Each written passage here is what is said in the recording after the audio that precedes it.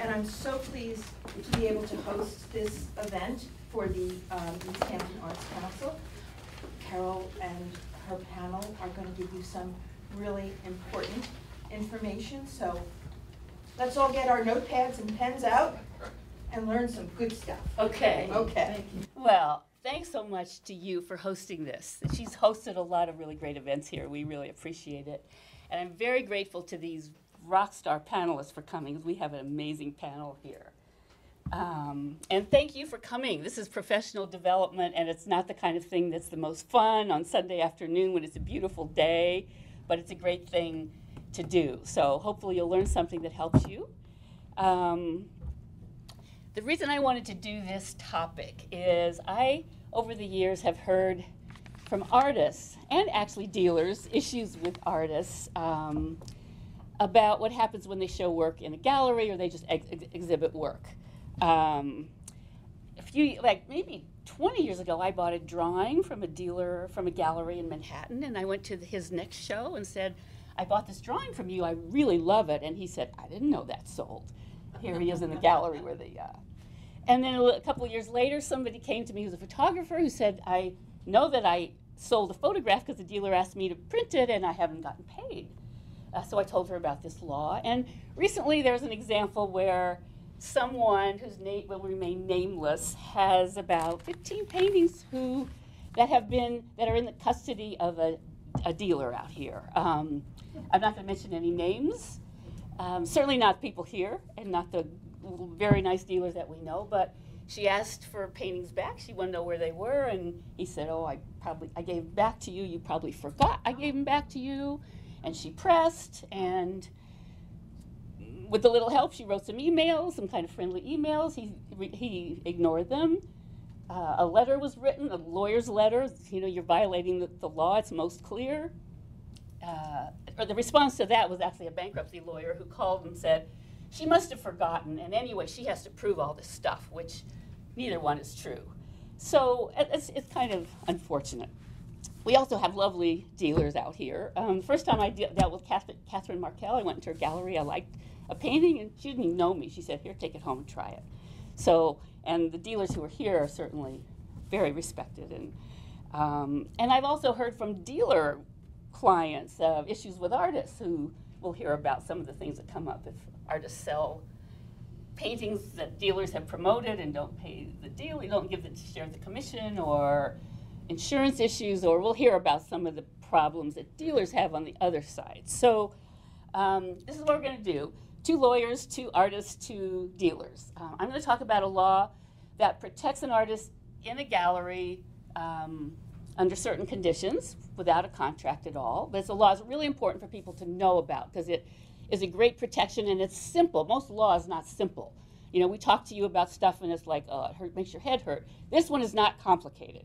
And Judith Bresler, who is the esteemed art lawyer who co-authored the treatise on art law. You can read all about everyone's credentials in here. Is going to talk about what should go in your contract. And then we're going to hear from artists Miriam Dougenis, John Haubrich, and Arlene Boujese and Esperanza Leon about best practices and things that could help you. We're going to end at 6:30. We'll have questions at the end, so hold your questions and get you out of here in time. You can still go to the beach or do something fun. So here's the situation. What are your rights when you take a work to a dealer, if any? So here's an example. You meet a friend who tells you how much she loves your painting, which she bought at XYZ Gallery in New York City. You had no idea your painting was sold.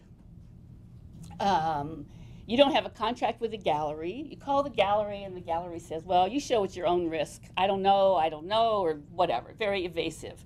Do you have any rights? Because often artists are told, well, you show at your own risk, go away. So there is a law that is called a consignment statute in New York, and many, many states have them, but this law, which has actually been improved, but it's been around for quite a while, which applies to transactions in New York when an artist or a craftsperson or an heir of an artist, well, let's just say when an artist for now, delivers work to what's called an art merchant. So when you take your work to a dealer, there's an automatic protection that says the proceeds of the sales and the work are considered trust property. That means the dealer has to take care of it, special care. Like you take your dress to a dry cleaner, it gets ruined, and the dry cleaner says sorry. So you could sue the dry cleaner or whatever, but it's really hard to do. This law makes it really easier for you to get protection from this dealer. The dealer is not supposed to commingle your funds with their own funds. They aren't supposed to pay the lighting bill or the printing bill or anything. The money's supposed to be separate. But this law that existed, which sounds really good, could be waived. W-A-I-V-E. That means you can sign your rights away. We're going to hold questions to the end, but if we use, lawyers tend to speak a foreign language. If we use words that you don't know, just ask. But waive means give up. So if an artist can waive something, often they have to, because their bargaining power isn't always as good as the dealer. I mean, a dealer that would say waive the protections under this statute, I would not want to probably deal with anyway, because why would they say, I don't have to take care of your works, please sign this? But it happens. And then sometimes people sign things that when they don't know what it says, it's a bunch of legal words and they sign. So there was a problem with this law. There was no way to enforce it. There were no real penalties if the galleries actually did use the money for other things. Often they had to waive their rights, and it was very costly to bring a lawsuit. So you may remember, I don't know how long ago this was, 5, 10 years ago, there was a dealer on the Upper East Side, Lawrence Salander, who went to jail because he actually ripped off a lot of artists and artists' estates. He had a large gallery. He didn't like modern art. He was outraged that Warhols were selling for as much as Rembrandts, and he was going to solve the problem by selling old masters. So he sold them many times over to the same person is basically what he did. And he's now in jail. I guess it was $88 million that he defrauded people of. When the Manhattan DA described his crime, he just said, why sell it once when you can sell it 3 times? So he would sell 50% of a painting to John McEnroe, and he would sell that 50% 3 more times, and 4 times 50 is, you can't sell a painting. You can't sell half a painting 4 times. So people tried to get their money back, their paintings back. Stuart Davis' son tried to get money from the Stuart Davis paintings that were sold, but the money was gone. He filed bankruptcy.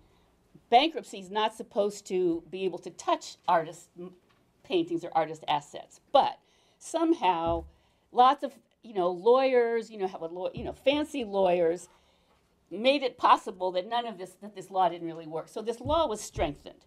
But what happened is all the money that are supposed to be held in trust was gone.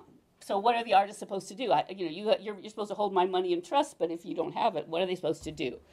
And even though there is this law that says they can't do that, there were lots of fancy arguments made, and nobody got any money out of it.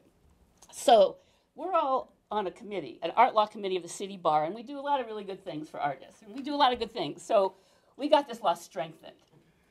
So now the law, this is what the law says, and you don't have to remember all the details, but remember the concept that when you bring artwork, an artist, a craftsperson, or their heir to a dealer, it is trust property. They have to take care of it. They have a special duty to take care of it. It can't be used to pay their bills. It can't even become part of the bankruptcy estate. People file for bankruptcy to try to avoid their bills, which can happen, but by law now it cannot happen. The law cannot be waived. Even if you are forced to sign something, it's not valid. So you cannot waive your rights under that law. And anybody that asks you to do that, I don't think, not somebody you want to deal with. It just emphasizes your proceeds have to be kept separate. And if there's a violation, it can be a misdemeanor. There could be criminal penalties for it. You can bring a lawsuit on your own. So the law provides for that. And if you're successful, you as the artist can get your attorney's fees paid. Because it's very expensive. Litigation is very expensive. A lot of work. It's not glamorous. It's really good law. So that's the thing to remember.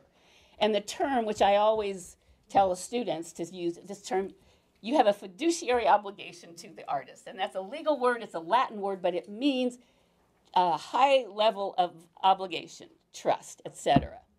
And for example, when this lawyer for this dealer who got this notice saying you've kept all this artist's work, he said, well, she probably forgot, and also she has to prove it. She has to really, really, really prove it. But this law says the burden of proof, which means who has the tougher job to do in court, shifts to the dealer. But the artist has to prove they delivered the work, which a lot of people are going to talk about how to prove that, which is really important. And make a demand, which clearly was done in his case. And then this dealer, defendant, bank robber, whatever you want to call him, has to prove defenses. So what that lawyer said was just wrong. So there's a strong law that protects. Fiduciary obligation, if you remember that word, that's a good word to use. And if you throw that around, you know, somebody's going to pay attention. And what that means is you have to act in good faith. You have to keep the money separate. You have to act on behalf of the artist, not on behalf of yourself. So that word is often used in estates when you talk about somebody who has to take care of an estate. They have to take good care. It's not just show at your own risk. So this law is really useful to know about. As I say, you don't have to have a contract to have that protection. But Judith is going to talk about it's a really good idea to have a contract so you have things written down and you can prove that you delivered the work and other things. So Judith is going to talk about, let's get you out of here.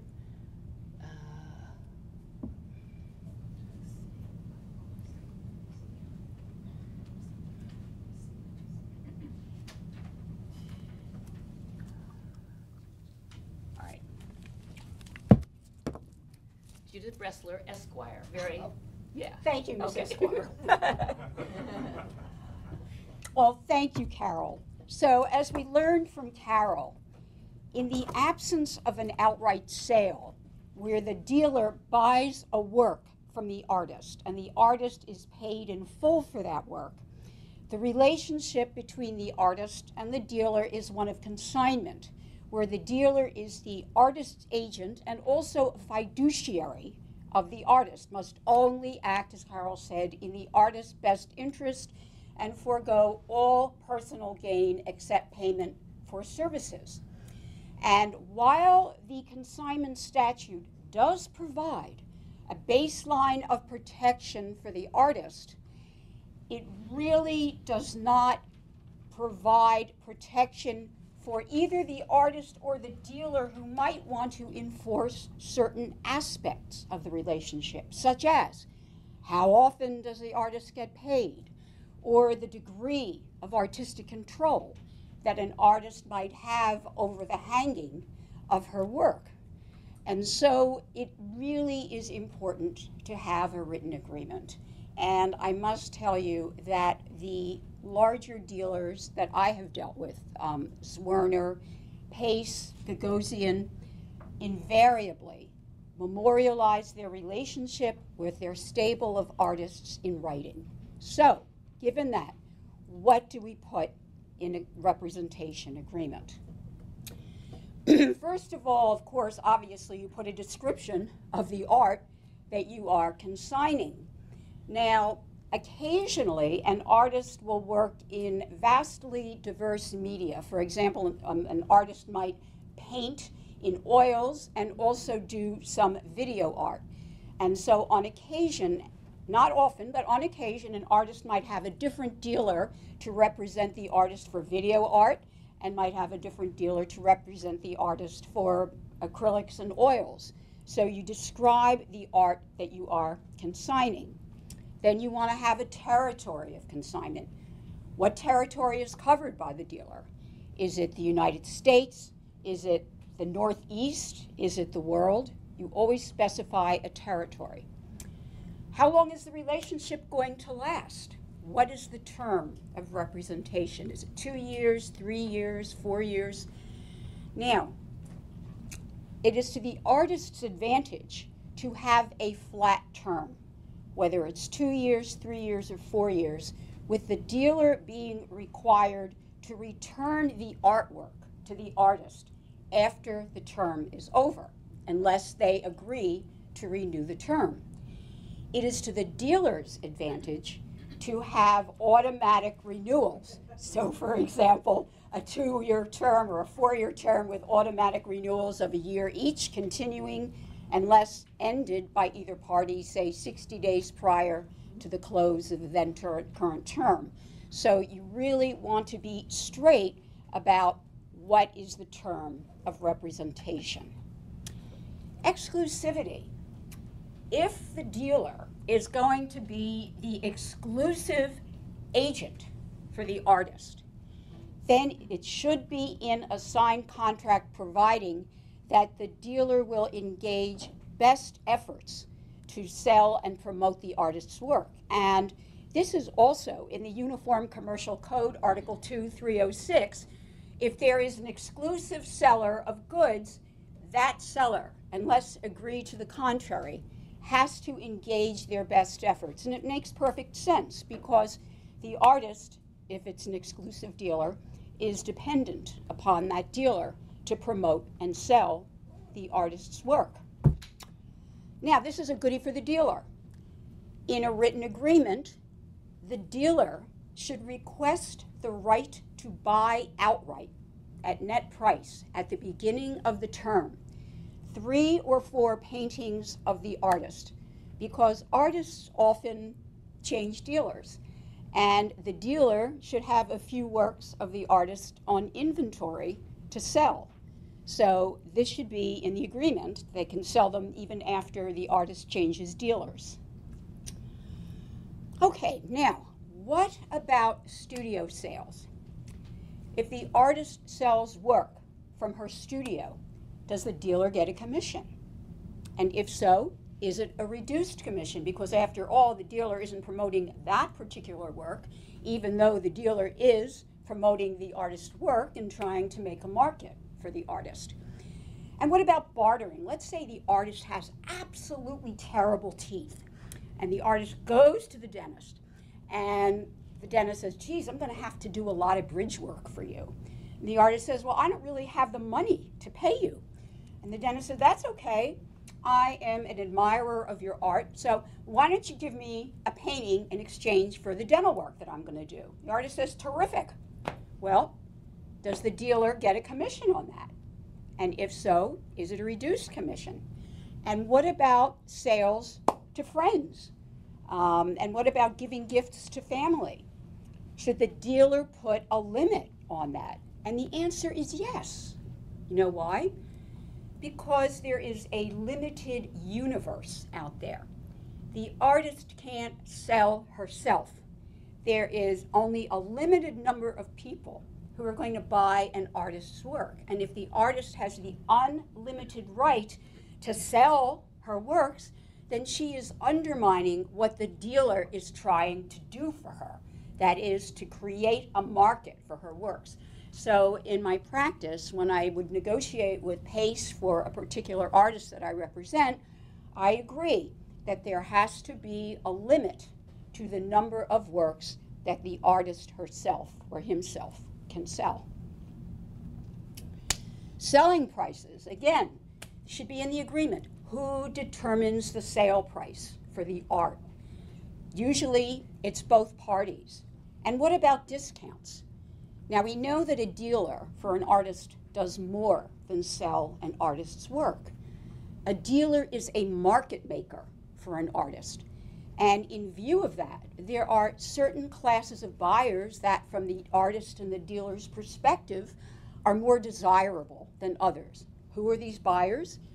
These are buyers who are in a position to promote the artist's work, like architects, interior designers, museums, maybe some very famous collectors. So the dealer ordinarily will give these people who buy a work a discount. The discount should be anywhere between 10 and 20%. If the dealer, though, offers one of these people a 50% discount, shouldn't do it, because that is a breach of the dealer's fiduciary duty to the artist. In addition, there should be in the agreement room for a periodic review of the artist's prices, because hopefully the dealer is working to promote the artist. The artist's reputation should be enhanced over a period of showings, and hopefully the artist prices will go up. And in any event, the art market fluctuates, so there should be provision to periodically review the artist's prices. Dealers' commissions. As we know, dealers will generally charge a commission anywhere, broad spectrum here, between 25 and 60% of the retail price. More commonly, it is between 33 1/3% and 50% of the retail price. Now, certain dealers like Gagosian, for example, or Pace or Werner, who are very well wired into the art market, can command a higher commission because it is very easy for them to promote an artist's work. By the same token, very, very well-known artists, marquee names, can cause the dealer to charge a lower commission. So it truly is a negotiation, but within that framework. How is the commission computed? Well, two basic ways. You have net price and percentage of sale. With net price, the artist will name a price that must be given net to the artist on a particular work. When the dealer sells it for more, the dealer keeps the overage. So if an artist says, I must get $100,000 for this work, and the dealer sells it for $135,000, artist gets $100,000, the dealer keeps $35,000 as a commission.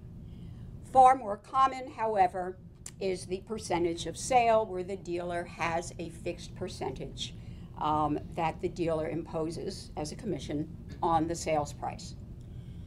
Now, sometimes an artist will incur a fair amount of costs in creating a work.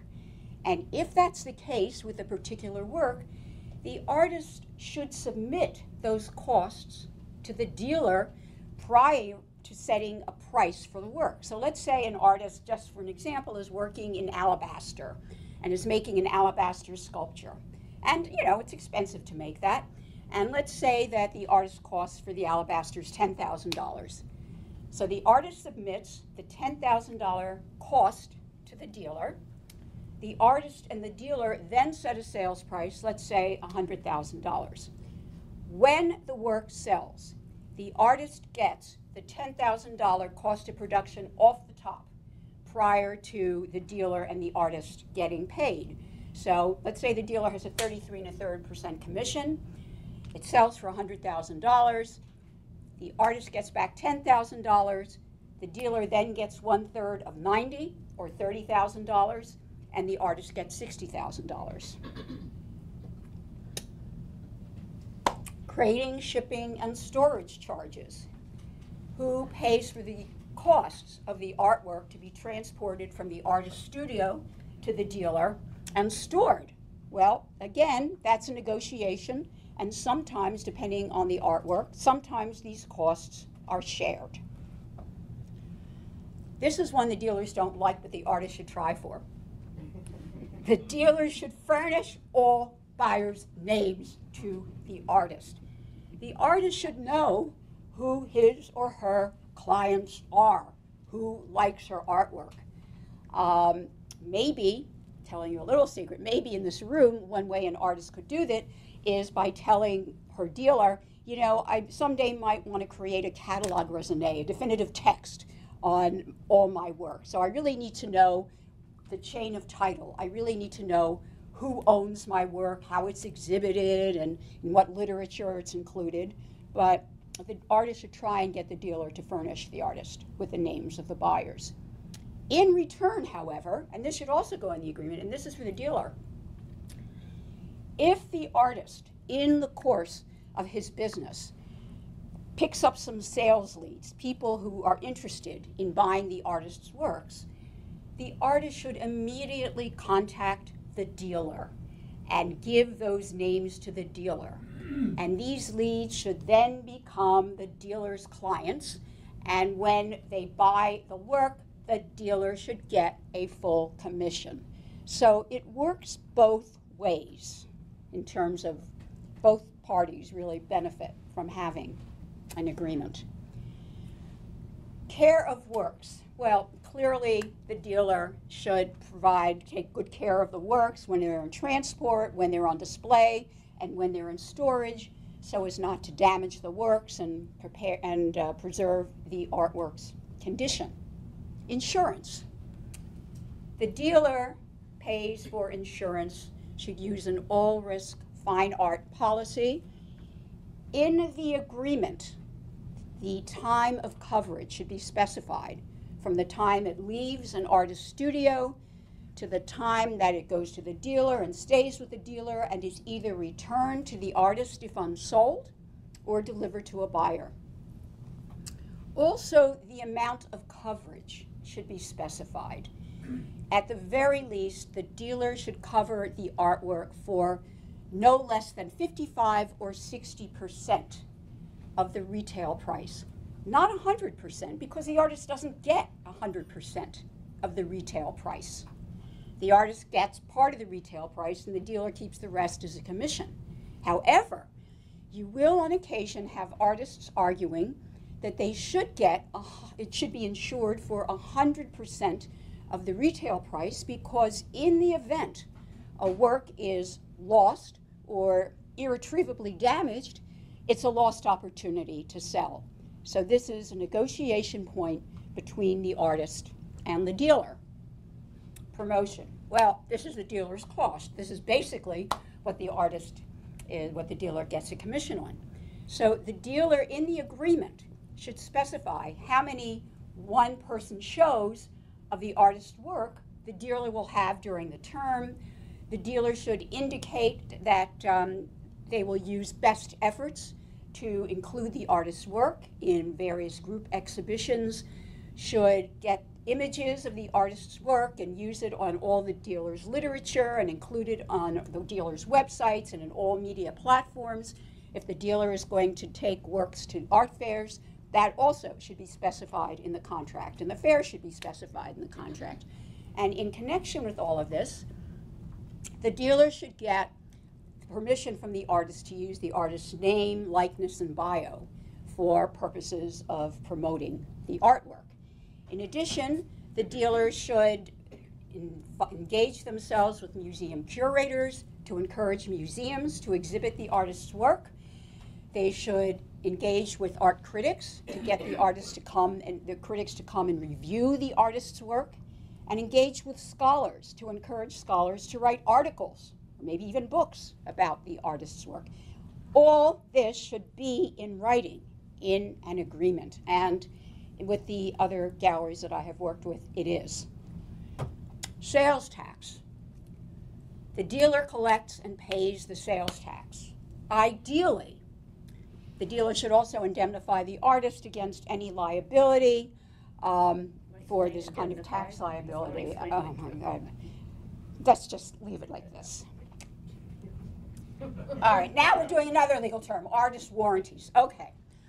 If you are a dealer, let's do it this way. If you are a dealer, what would you want the artist to represent to you about the work? Any thoughts? Well, you'd want to make sure that the artist will promise you that the work is original to the artist and that it doesn't infringe upon any personal or property rights of third parties. Artist rights of accounting. The artist or the artist representative should have the right to examine the dealer's books and records as they relate to the sale of the artist's work. The agreement should specify how often the artist or the artist representative should examine the books and records. The agreement should also specify what kind of notice does the dealer need. Can the artist just pop in at any time, or does the dealer need 10 days notice? This should all be in the agreement. The dealer should also provide the artist at regular intervals, that should be specified in the agreement, of money paid to the artist and money due the artist. And again, the dealer at specified intervals should furnish the artist with a statement of inventory. That statement of inventory should include all the details of the sales of the artist's work. The date of the sale, the sales price, ideally who bought the work. It should also list all the works that have not yet been sold and list where they are. Are they on display? Are they in storage? Where are they? So the artist knows where all of the works are. Termination. This is different from expiration. Expiration is when the term of representation runs out. Sometimes a representation agreement is terminated prior to the expiration of the term. When does that happen? Well, it happens upon the death of the artist, if the artist dies during the term, death or disablement of the artist. It happens for involuntary bankruptcy or dissolution on the part of the dealer. It can also happen if the artist fails to continue to produce work when the dealer is spending time and money promoting the artist's work. And that reminds me of something else. On occasion, a dealer will pay an artist a monthly advance against future expected sales. And that happens with some of the larger galleries. If a dealer does that, that should be tied to a requirement in the agreement that the artist has a certain output of work every 3 or 4 months. So if the dealer is paying the artist monthly advances, the artist has to produce and consign to the dealer X number of works of art. Now, in the event of a monthly advance, if at the end of the term some of the works are not sold, and here you had the dealer paying these monthly advances to the artist, what happens? Well, there has to be a provision in the agreement that if it doesn't sell these works, say within 2 years following the expiration of the agreement, the dealer gets to take title to these works for assuming the risk and for paying the monthly advances. After the term ends, we have to allow the dealer ample time to conclude the sale, to all of the artist's work, to settle the artist's account, to pay any monies due and owing the artist, and of course, to return the works to the artist. As to the return of the art, shipping costs. It has to be determined who is going to pay the shipping costs. That's a point of negotiation. But if the dealer fails to return the art, and this happens, there should be in the agreement that if the artist has to sue the dealer to get the art back, the dealer will pay the artist's attorney's fees. And this will be a motivator for the dealer to give the art back. Huh? Wrap up in a couple minutes, Jan? Yeah, almost done. Okay. Also, return of images and PR material. After the agreement is either terminated or expires, the dealer should return the images and the PR material to the artist. Why? Because maybe the artist now will be working with another dealer and wants this material. However, if the dealer listened to me and at the outset bought a few works to sell on inventory, even after the agreement is ended, the dealer can make a copy of all the PR material that the dealer made and use it to promote the art that the dealer is still selling of the artist on inventory. Final slide, or whatever. And this is crucial. The agreement should provide that the artist-dealer relationship will be construed and governed in accordance with the laws of the state of New York, regardless of any conflict of laws issues, and that the parties to the agreement voluntarily submit themselves to the exclusive jurisdiction of the New York state courts and the New York federal courts so they can benefit from the consignment statute that Carol told you about. Thank you. Wow. Great.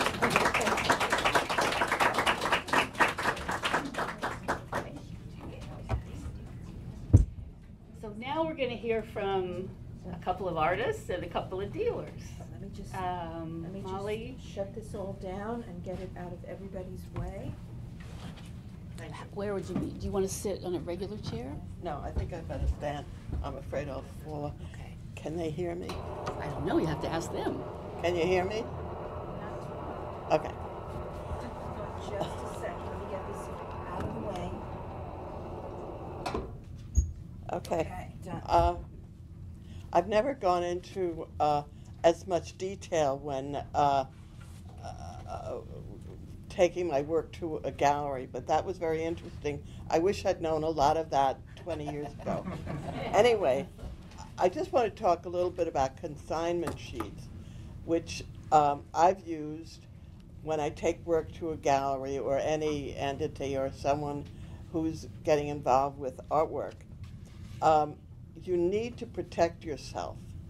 All that was very well and good, but I doubt that most artists I know get that involved.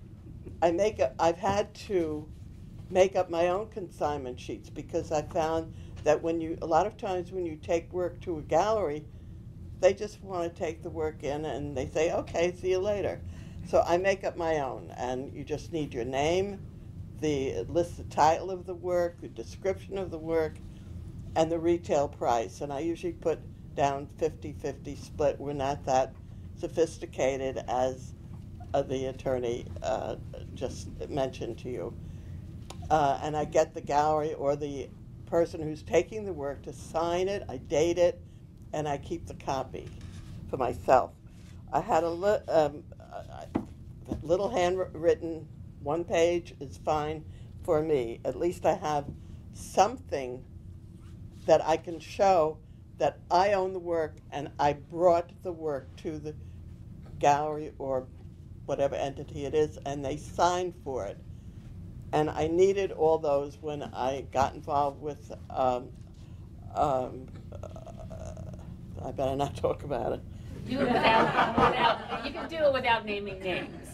Yeah, I got involved with a lawsuit, and the fact that I have all those consignment sheets is very good in giving to my attorney, and my attorney can take this to court and show the judge, here is the work, it's been consigned to the gallery, but there is no proof that it ever came back to the artist. A little incident that I might tell about consigning work. I lived in Huntington at one time before coming out here to beautiful East End, and I belonged to the Huntington Art League, and it was a very active and prestigious group. And there was a young lady who called me and said they're having a designer showcase at one of the posh North Shore estates, and would I be willing to donate some work for the show? They were having a gallery presentation, and I would get half the proceeds. So I said, sure, fine, come over. I picked out a few paintings, and she came over. She loved the work. She was oohing and ahhing, and she took 3, and I had her sign the consignment sheet. And after the show opened, I went down to see the show. No paintings. None. I asked people, where are the paintings? We don't know anything. I thought, I couldn't have sold all 3. Very unlikely. So this was before cell phones. So when I got home, I called her and I said, I don't even remember her name. I said, where are my paintings? She said, oh, I know, isn't that awful? I couldn't find them either. So I said, really? And she said, no, I'm so sorry, Molly. I'm so sorry. I said, well, you signed a consignment sheet, and you were acting as my agent. And as my agent, you either owe me the paintings or the full retail price. And she goes, oh. Now it happened that this young lady was married to an attorney. So a couple of days later, I get a check in the mail for the full retail price of all 3 paintings. So you've got to protect yourself somehow. That may not have been a completely legal piece of paper, might not have protected me from everything, but it worked. You're very lucky. Yeah, I was so angry that she thought I was that stupid. I was ready to go small claims court. But anyway, if you don't have that, if you don't, I know quite a famous artist out here who never got consignment sheets. And I said to him, I think you better. And if you don't have consignment sheets, gather up as many of the show cards that you have where it has your name and the dates and the title of the show that you were in. Show cards, write-ups in papers, anything with your name and the name of the show and the gallery, just so that you have some record that you brought this work to the gallery for a particular show. Now, I must say, I've had wonderful, wonderful relationships with 99 and 9/10 of the galleries I exhibited with. But there's always a little bad apple in the barrel, and I picked one. So, wish me luck. Thank you. To be continued. John Haubrich. Hi, everyone. I also want to echo with Molly what she said about I wish I had heard this panel discussion about 10 years ago. I have my own experiences with particular dealers, but overall in my art career, I have had great relationships with galleries, dealers, art advisors, anyone that I've worked with over the years, even including fellow artists. But I do want to emphasize the need for a contractual relationship with whomever you're dealing with. 10 years ago, I dealt with someone where I did not have a contractual relationship, and I suffered because of that relationship. But one thing that happened was that I had found out that the dealer had sold one of my pieces because a friend of mine went to her friend's house and the painting was on his wall. And she said, "Is that a John Haubrich?" And he said, "Yes, it is. I bought it 3 weeks ago at X Gallery, and I love it." And then my friend called me and said, "Do you know that X Gallery sold your painting?" And I said, "No, I have no idea, because X Gallery never reached out to me," where I picked up the phone and called X and said, "How is the work doing? I understand that you sold the piece." And this particular gallerist was very flummoxed, but said, "Oh yes, I have a check for you. Come over right now and I'll give it to you." And I went over. I received 2 hastily written checks, which equaled the amount of the piece, which I immediately went to my bank and deposited to make sure. Also, I dealt with a gallery where they closed. They never informed me they closed. They gave the ownership or the direction of the gallery over to the assistant, who then contacted me to let me know this had happened and that my paintings were in a warehouse, but she had no record of what was there. So that caused me to pull images together, to email her images, where she then went into the warehouse and found what she could out of quite a large inventory. But I will say, sometimes you have to learn the hard way, and that I never received one piece back. So my assumption is that it was sold. I was never notified, but I don't know that. That being said, as artists, we do have responsibilities. And one of the responsibilities I was thinking about today, not only contracts and representation, how you're properly represented by other people who do want to represent you, but I also wanted to touch upon how artists act and how we ourselves must be ethical beings. And that being said, I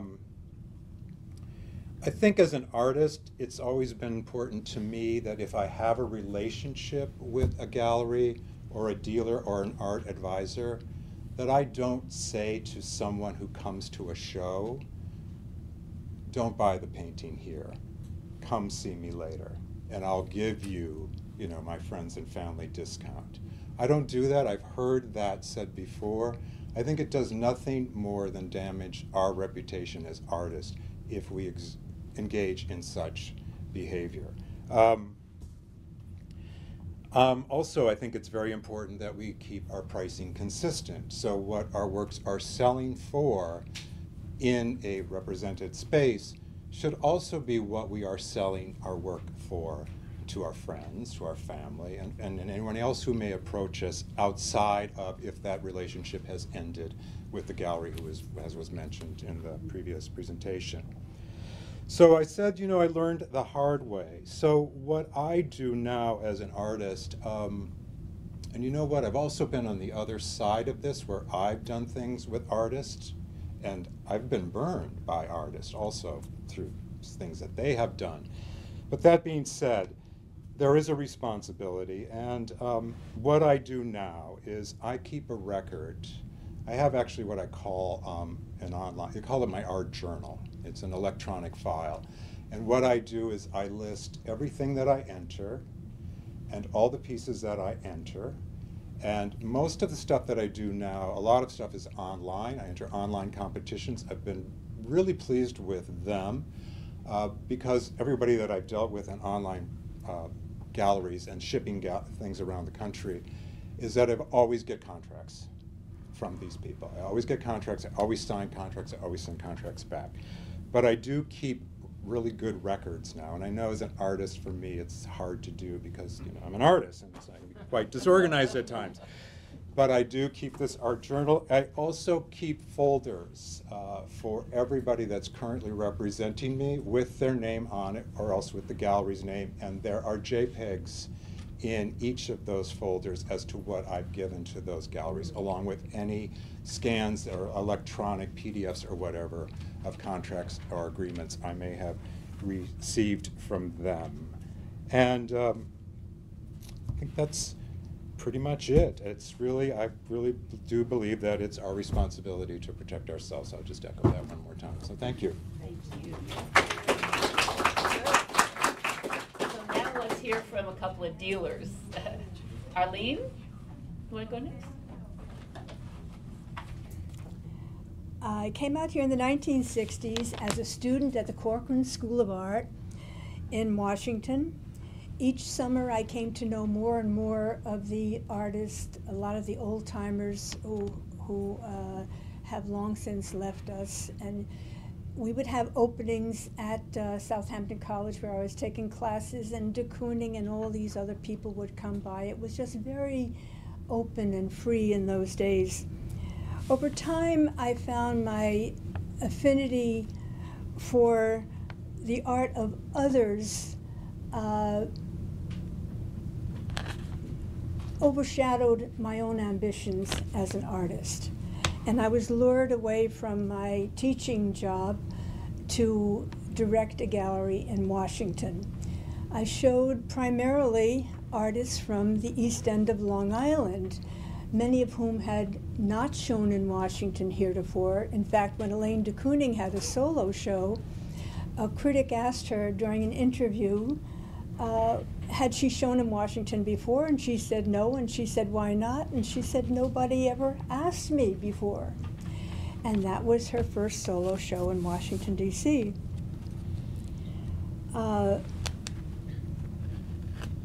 In those days, I could go over to James Brooks or to John Little or any number of artists, and they'd put a painting in my car, buy, no, you need a receipt. No, that's okay, I trust you. Not a good idea. Elaine de Kooning would say, I'll leave the door open, I'll put some of Bill's drawings on the side table. And one day I opened the door and I get in there, no drawings. I'm looking around, I thought, oh, she's done it now. There were some dogs, she had lots of dogs, 8 or 9 rescue dogs. And I noticed something white under one of the dogs sleeping, moved him a little, and there were the drawings. So it worked out just fine, just had a little dog hair on them. But over 24 years of directing and then subsequently owning my own gallery, I've learned a great deal. And I'm always happy, as some artists know, to share whatever I've learned to make the journey a little easier for artists and dealers of the next generation, the current generation too. It's been a terrific experience working with wonderful artists, and I have to mention Fay Lansner became a lifelong friend. Fay Lansner, wonderful figurative painter and abstract painter of the New York School. and had a show recently out here in the Quag Gallery through her daughter, who's here today. And Faye and I were lifelong friends. So this comes out of these kinds of relationships of galleries and artists. It's a unique relationship. It's special. Friendships do grow out of it. However, time and again, as John's pointed out, I observed that many artists really don't look out for themselves. I can't believe when I hear that a gallery takes your work and doesn't give you at least a receipt. Walk away. Don't leave your work with anybody. The same with artist representatives. Make sure they know something about art before you hand over. Very often they ask for a fee up front. I've heard of this kind of thing, and certainly would advise against it. There's naivete all around. I had a lot of it myself starting out. Because again, when I first came here, I would listen to these artists speaking in the 1970s. I didn't know very much myself, and so I listened and I learned a great deal. They would complain about their galleries, or they would love their galleries, etc., etc. The artist has all legal, ethical rights, as does the gallery, as has been mentioned here. But sometimes the lines get blurred, and here communication is so crucial. And again, I'm being redundant here. But so many issues, pricing has been mentioned, commissions, insurance, discounts, charities, and artists showing at other venues when they're exclusively represented by a gallery. Now again, I see this out the East End as a small town situation, but professional is professional, and it has to rule the day. A model out here, in my view, a model of representation would be, if it's exclusive, you owe the artist at least every 2 years a solo exhibition.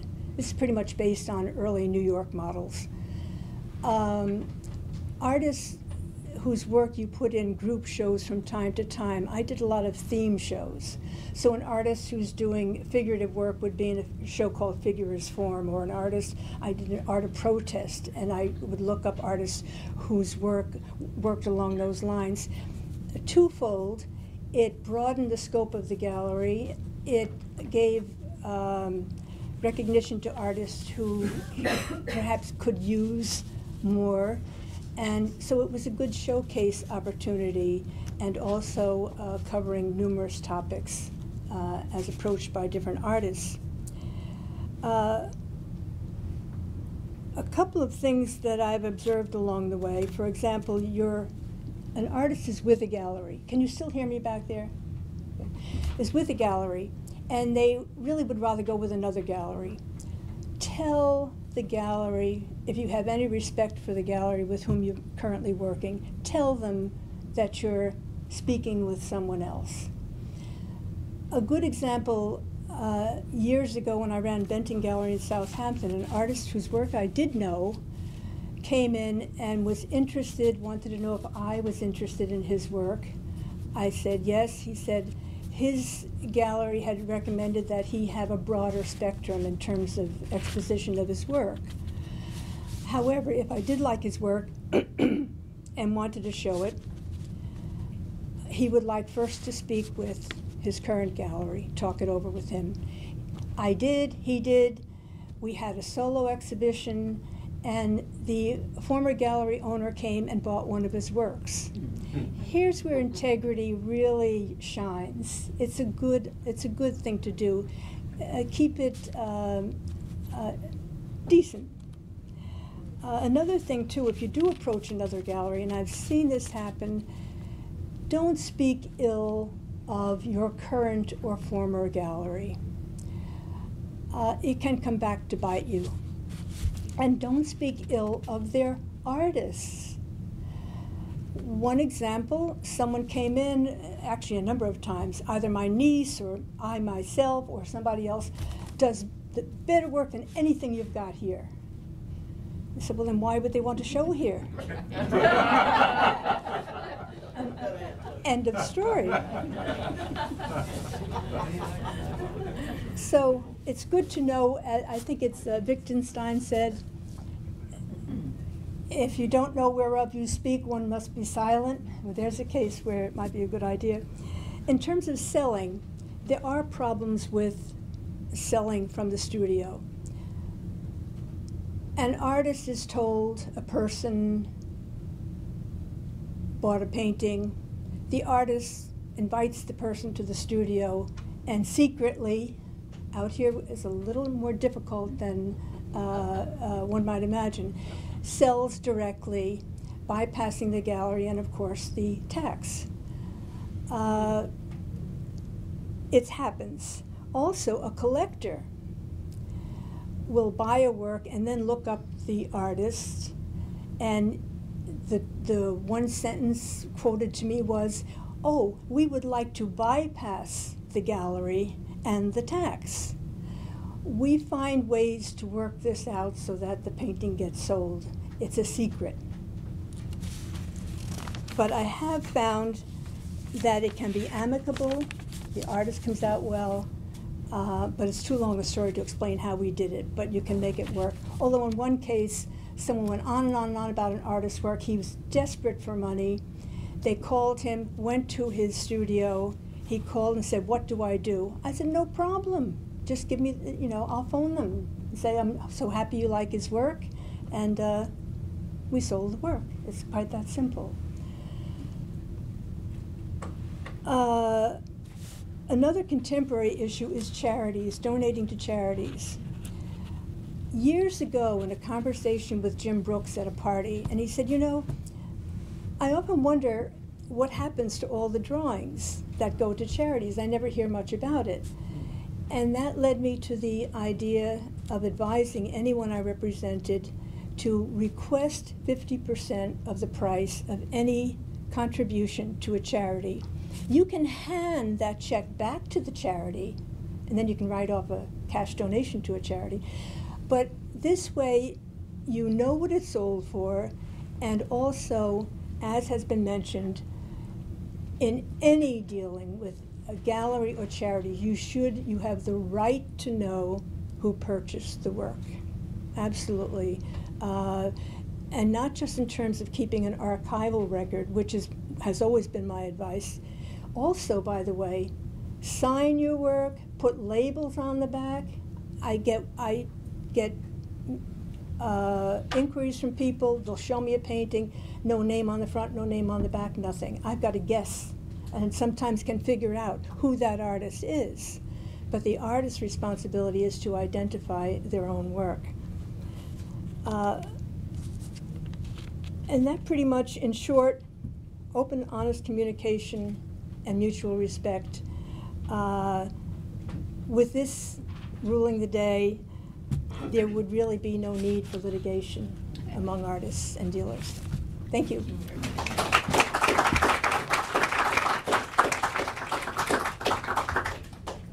Esperanza. Such a beautiful name. Oh, thank you. So, I don't know. I come last, and after Arlene, I feel like I have not that much to add. But my takeaway really is the idea of best effort, because is that the term that you use on the part of the dealer? I say it's on both parts. And I feel, after having listened to both of you in particular, I feel really pleased. I feel like I have done that as a dealer, as a gallerist for so many years, because I started out very young as well. But my background, I think the main thing was my background in museums in curatorial and as a registrar also. I feel like that gave me the utmost respect that really, I think we all know this, that without the artists, there is no business, there is no dealer, there is no gallery. And for me, with the museum background, that was most important to me. It's the artist and my respect for that relationship, and it really is all about relationships. So I haven't, in the years that I've worked out here, I started a gallery that represented Latin American artists. I did not work with local artists.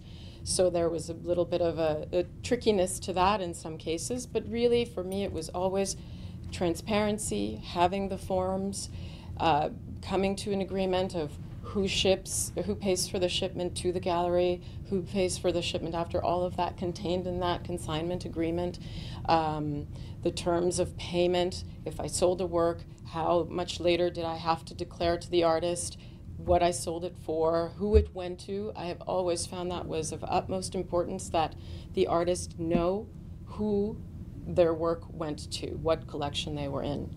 Hands down, I never ever hide that from an artist. And I've been amazed to listen to the stories that you've shared, because, and I'm sure you have many more, because for me, as I said, the relationship and the best effort of each side, but in my case, as the dealer, has been paramount. I don't know what else to add. I think that we're all. You mentioned to me just a little while ago yes. an issue that you've had with some artists. I was just, that you just reminded me, because I think also this informality of I was speaking to Ralph actually earlier, and I said, what amazes me, and I think it's because artists are in a situation where, I'm going to get representation, and they get so excited, and then they just go in head first without getting a receipt, without having a consignment agreement, without having all these formalities taken care of. I've had that experience of people just leaving work with me, and I want to give them all the proper documents, and no, it's okay, just take it, especially in my situation as representing Latin American artists, where, for instance, I had an artist from Argentina who was showing in a consulate, and I met him there, and he was just enthralled with the fact that he'd be able to leave work in New York. And he said, when this finishes, just take all this work. And I said, oh, okay, all right, well, and we did all the consignment agreements and everything. And then I've had the work for, I think it's like 10 years now. I never really was able to do much with it. I showed it a few times. I would be in communication with him, and I said, really, I can't do much. Can I return it to you? No, just keep it. And here I am storing artists' work, and nobody's paying me for the storage. So I mentioned it to Carol, and I said, so what is the statute of limitations? How much longer do I have to hold on to this and not be able to just sell it and keep all of the income, or does the artist then have the right to then come back to me and say, well, wait a minute, where does that end after the agreement expired? So yes, thank you for reminding me. But I think best efforts on both sides, that for me is the biggest takeaway. I feel like I shouldn't have been on the panel. I should have just been in the audience, because I think that for me has been a reaffirmation of what I feel very strongly about, is that communication and transparency and the relationship between the artist and the representative. So cover yourselves. Thank you so much. Maybe next time we need to have a bad dealer on the panel, but I doubt that we can get them. These are amazing, every single one of you. It's just amazing to have you. You want to come up, and you guys can ask questions of the panelists. Yes. No, I want the panelists to come up. Just make yourselves comfortable and see. Are you Max? Okay. Do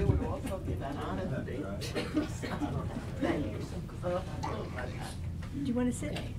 Molly, where would you like? You want to sit? I'm sorry? No, I'm happy to stand. You are? I'll stand. It's better for my My back. back It hurts. really is. Okay. Oh, that feels good. I want to just get Max Aranda's here, and I wish we had more time for you, but if you would just speak brief, like for a minute, about what he's had a lot of work stolen, and has made contact with law enforcement people to try to get them aware of the issue, so that if there's really something egregious like Molly's situation, a knock on the door from the DA might get the attention of the dealer. So would you just speak Sure. very briefly? Very if you don't briefly. mind? I was a victim of a lot of thefts over a 20-year period, up to about 700 pieces. What?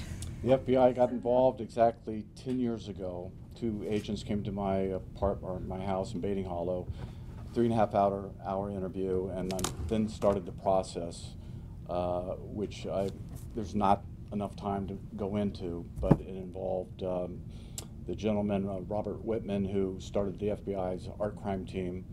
I spent 4 days with him in Ohio, where work was showing up and being monetized. Where I'm at now is this year I met with Senator Laval. He was very gracious, gave me 45 minutes of his time, and helped iron out some difficulties I was having with another FBI agent who, usually what happens in these cases is that they float from every couple years, they move up the food chain, and it's somebody else's case. And the 3 favorite words that any criminal likes to hear is statute of limitations. So I've approached Senator Laval on new legislation, and also I've been in contact with Mark Woolley, who's the Chief of Staff with Congressman Zeldin. You will not find in the Constitution the Department of Justice or the FBI. It's something that that is controlled and has to answer to Congress. Of course, he's in the middle of a campaign, which slows things up a little bit. But my hope is to propose and have some success with better rights for artists, and also to extend the statute of limitations. I'm sure we've all heard of the famous Isabel Stewart Gardner heist. I was fortunate enough to see those paintings, especially the Rembrandt Sea of Galilee. I studied it. 2 weeks later, it's gone and hasn't been seen since. Senator Kennedy, when he realized in Massachusetts that the statute would run out, extended it. Of course, this was back in the early 90s, and they still have not found those paintings. We were all robbed. Right now, the issue that I put forth in a Dan's paper article was that art crime is the 3rd biggest crime in this world, throughout the world, and in this country. And in Italy, they have 280 agents working on art crime. Do you know how many we have in this country? 3. We have 16, and half of them are still working on the Isabel Stewart Gardner heist. So once the stolen art goes over state lines, what you'll hear is it's out of my jurisdiction. So we need to have a bridge there. And So thank you. I mean, we should have you talk about this sometime. I'd be happy to elaborate. This is the first time I've ever publicly spoken about it. No, and it's great. It's great to start adding to the rights people have. Yeah. Questions? I have a question about licensing reproductions. If I'm a photographer, so it's even more complicated for me, but if as a painter, let's say I sell a piece of work, who owns the image of that painting? Do I still retain the right to reproduce that image? The artist owns the copyright. You're just selling, if an artist sells a work, the artist is simply selling the physical work in which the copyright is embodied. But that person only has the right to display privately that physical work. The artist retains the copyright. That's great news. No, and we often do talks just on copyright. We've done a lot of them, so people who come to a lot of these, but you can't hear enough, so we'll do more of that. Yeah. No questions? Yes. So you said a gallery should provide the names of the buyers to the artist, but is that not, I thought that was actually a part of the new NICAL law, that it was required. Not that I know of. I don't think so. Names, no? No. Okay. I'm curious. Let's say you have all these contracts, paper, writing, and they're stolen. What, that your contract with your contract with the dealer is Say stolen? your archives were tampered with, you're missing all your documents. You know, you just have to think about protecting yourself. I mean, if anything's stolen, make multiple copies. You know, Exactly. and in a lawsuit, it's also testimony. A court can see if they believe you, and you know. But I would always make extra copies of valuable contracts and put them in different places, including a vault. Good idea. Kathy, do you have a question? Yeah, I wanted to hear again how much art crime there was. Could you repeat what you said before? For you. How much art crime? Yeah. You gave According a- to the FBI, art crime is the third biggest crime in this country, followed close behind art or drugs and guns. Wow. Thank you. Right now, I have 200 pieces listed with the National Stolen Art File, and that's the only thing we have, and it's doubling probably every 2 and 3 months. The people I was working with have moved on to other offices. This is another big problem with the federal government. Who you're talking to one month, you're talking to somebody different, and you're having to play the whole scenario out again. And I'm sure we've all been through this one way or another if you've been contacted or had any business with that. I mean, just something else that was said about, I think somebody said, sign the painting. If you're an artist, learn about copyright and register your copyright. Because if somebody takes your work and uses it, you really can't sue them without registering. It's a kind of ridiculous requirement, but it's a requirement, so it's something really worthwhile doing. I just have one other question. What I have found out is a scam where they trim art, a name of a lesser-known artist, and a good forger will come and put your name. That's a violation of the Visual Artists' Rights Act, which is a federal statute, which forbids any tampering of a work by an artist, and it's a violation of the integrity right, and it's part of the copyright law, the federal copyright law, and it's called the Visual Artists' Rights Act, and it's 2 rights: the right of paternity and the right of integrity. And your scenario, it was enacted effective June 1st, 1991. So let's say this is discovered years after the fact. You find a painting that's yours, somebody trimmed the name off, they signed a better known artist's name on it. Because it looks similar, they run it through a shotgun auction, works its way through the food chain. How many years do you have? Honestly, we'd have to look up the statute of limitations. The life of the artist, if it's in the copyright law, the copyright lasts your life plus 70. We'll look it up and see how long. It's in the law. I'll send you the site and you can look at the law yourself, but it's an important one to know. Can I say something? Of course. On my paintings, what I do now for many years is I don't sign the front, I sign the, the edge of it, the edge of the painting. Then I sign at the bottom on the back, my name and date. So if they tried to cut off, they'd be cutting off a lot of the painting. That's interesting. Good idea. Right in the center. Yeah. And that is there forever. Very good idea. That signature. Good idea. It's a very good idea, but nowadays with newer digital formats, this is not applicable necessarily. I mean, what does an artist with a DVD of a video that he or she made, all of that becomes much more complex. Difficult. Yeah, Absolutely. That's why it's important to know about copyright and register your copyright. When you find out copyright infringement, does the clock start ticking at discovery? As far as statute of limitations? I believe it starts at the time of the infringement, but don't hold me to that. 3 years. Yeah, and sometimes lawyers argue forever about when it starts. So, but you have, like say with registration, you have to register either before it's infringed or within 3 months of getting the work out there. So that's one of the most meaningful things that you can do. In the event, not necessarily stealing, but if somebody's going to use this for something else.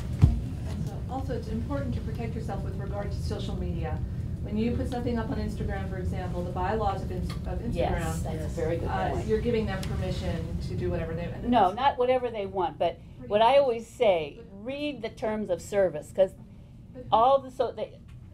they all have to have permission to use your work. They have to have your permission to reproduce your work and to distribute it. Right. But they don't have to have permission to do whatever they want with it. Except then there is this artist, I can't recall his name, he's at the Southampton Art Center right now, and he's the one who downloaded all of the work, was created by other artists, and then he blew them all up and put them in Gagosian gallery. Well, that could be fair use. So you And need to sold come them to, for we don't have time That's today. a subject of a different print. talk. But the point is to be aware of. Yeah, and learn your rights, because that's, Right.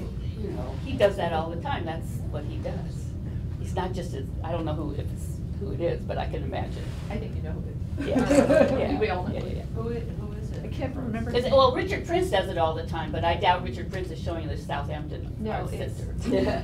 Peter Marino has a No, it's not Peter Marino. collection at the center. But there's some things that artists can do with your copyrighted work, and there's some things you can do with other people's copyrighted work. It's important to know that. Yes? I have a question about, the artist wants to donate a work of art to a museum, and does so. I have a question about, has the law changed in any way to benefit an artist in terms of tax deduction? No. We're gonna Yeah, ask Ralph, the I- expert in the back as well. You can I answered it. No, it has not. In order to donate and get a tax deduction for the fair market value, it has to be a long-term capital gain type asset. It cannot be inventory. It cannot be a work that the artist has created.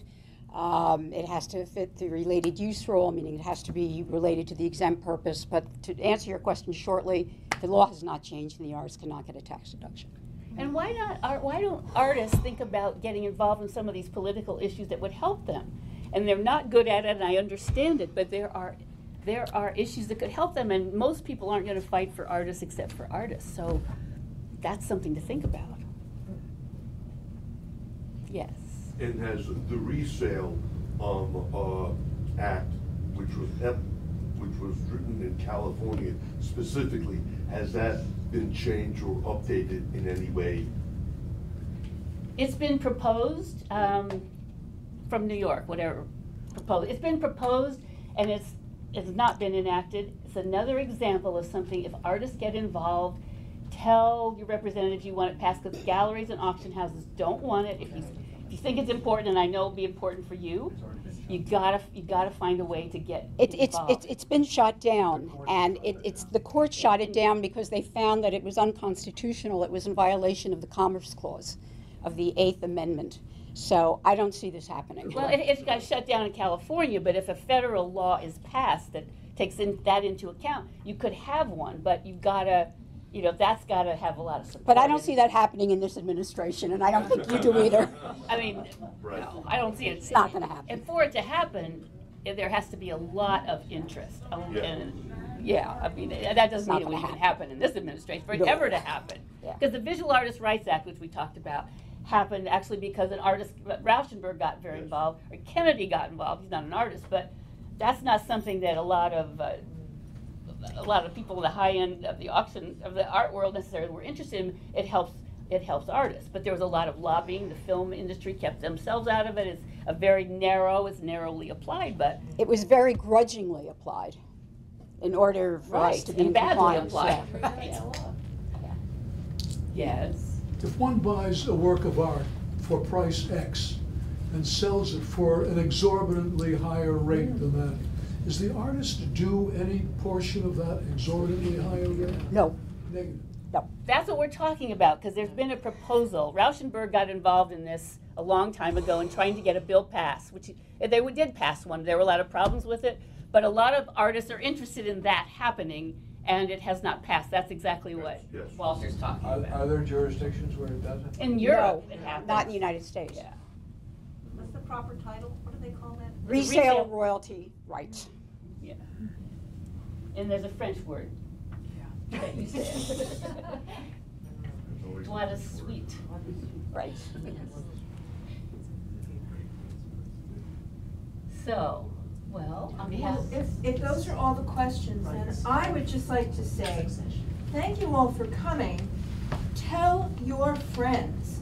These workshops that have been offered by the East Hampton Arts Council are so important, and many artists think that they don't need to bother their little heads about business. And I have to tell you, we work with a lot of writers here in the library, and we are pushing them. We have workshops where we have literary agents come. We have workshops where we have publishers come. Writers and artists and all creative people must take themselves seriously, and they must understand that they are also business people. And if you're not up to being a business person, then you need to find someone to represent you. You need an agent, you need somebody to help you get through this, because otherwise you're going to keep being on the short end of the stick. And you need to be involved with the political aspect. Max, should everybody write to Senator Laval and voice their When I needs? had the meeting with Mark Woolley at his office in Riverhead, and almost seconds after I wrapped up the pitch, he said, "What's a consensus?" And I knew exactly what he meant. And I told him, your constituency, there's a large part of artists out here on the East End. So they're already feeling out the consensus being how many people are behind this. Before he puts his, time, effort, and money, resources, because all politicians, they're thinking the next 2 years down the line. And if people would like to contact me, I'll leave a few cards out. Joy O'Shaughnessy here, who works at East End Disability, been a great help with the administrative aspects of helping push this through. Again, Senator Laval is only good for New York State, and fortunately, New York State has some really good lawyers. That's a great start, though. New York is the art world. But as soon as the artwork goes to New Jersey, you're screwed. Well, but that's a good start. And I always say this to art. When artists care about something, there's a loft law in the city that allows certain artists, and I'm sure you all know them, to live in very big spaces at rent-stabilized rates, and that law sunsets. Whenever it sunsets, which means it's going to disappear, the artists come out and they support it, and it's extended, and artists have to do that. She's absolutely right. And I have to tell you, speaking about Ken Laval, he is a great library supporter. Libraries every year in March go up, and we tell him how important it is and how much we appreciate his support. We never actually meet with Ken, we always meet with one of his staff. But I can't tell you, when we go up as libraries, Albany is packed with teachers, packed. They come by the busloads. Stand up for yourselves. Do it. You have to do it. So Max, if you want to share some of that information, who they need to write to, who they need to call, who they need to email, you have to do it for yourselves. Yeah, you do. I concur. The bigger the numbers, the more they're going to pay attention. And with the voting now being so narrow with who gets in and who doesn't, they count. Yeah. Anyway, I thank you all. I thank these amazing speakers for coming together.